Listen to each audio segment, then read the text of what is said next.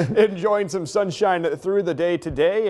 Thankful that we are returning to some quieter weather. Expecting that quiet weather to stick around for the next couple of days. A few more clouds in here on Wednesday. The next couple of days also going to be breezy each afternoon. Thursday, the next chance for rain, and it is primarily going to be focused in some of our far southern counties. May clip the Boot Hill, Missouri, northwest Tennessee, and back into western Kentucky. Not expecting much rain further to the north into southern Illinois. Of course, a lot of thunderstorms through the overnight hours. It is a sign that we are getting closer to spring, but things are much quieter right now as we start off the day, and we're actually watching clearing skies from the north and west. Some cooler air moving in as well. Right now 41 in Mount Vernon, 46 in Carbondale, 47 in Harrisburg. We've got 50 in Paducah. Checking in across much of southern Illinois, anywhere from Nashville to Pinckneyville, running about 44 degrees. Anna at 46, while Golconda is currently at 48. Metropolis still at 51. Ridgeway, you're at 47, and McLeansboro currently at 46 degrees. Western Kentucky, still some of that warmer air associated with the cold front still lingering around. Murray at 57, while Union City's at 57 as well, and Princeton at 53.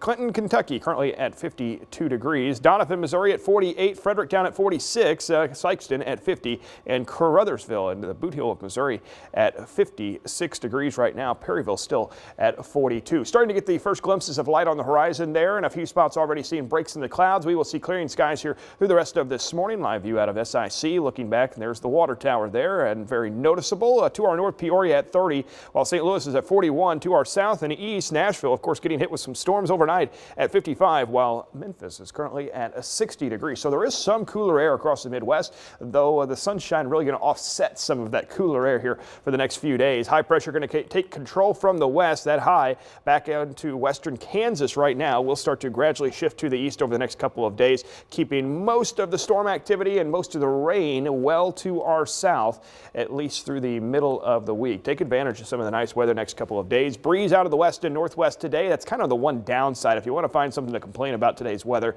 it will be a bit breezy this afternoon. Otherwise, quieter weather sticks around for the next few days. Wednesday afternoon, a few more clouds in here as a storm system passes well to our south. Shouldn't have any issues here in our region. Upper 50s, low 60s this afternoon. It is wash, rinse, and repeat weather. Upper 50s as well for Wednesday afternoon with the added cloud cover. Maybe a degree or two, a bit cooler, but otherwise still pretty quiet and pretty nice for this time of year. Thursday afternoon, upper 50s and low 60s sticking around. Another cool down on the way by the end of this week. Average high temperature 51 degrees, 60 today though, 59 tomorrow, 60 on Thursday. And we'll dip back towards the end of the week. Friday, the coolest day this week. A high temperature only 49 degrees. We'll quickly bounce back though into the weekend. By Sunday, we're back in the lower 60s. 60 today though for a high temperature. Winds out of the north and west. Could see some gusts 20 to 25 miles an hour. Things quiet down pretty quickly this evening. Clear skies and temperatures dropping back into the lower 40s by midnight. Winds going back out of the south and west, so we will hang out in the low 40s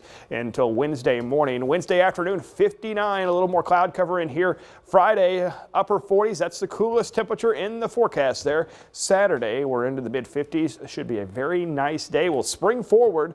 Lose an hour of sleep Saturday night and into Sunday. Sunday afternoon, a high temperature of 61. We've had a lot of questions about spring forward this year.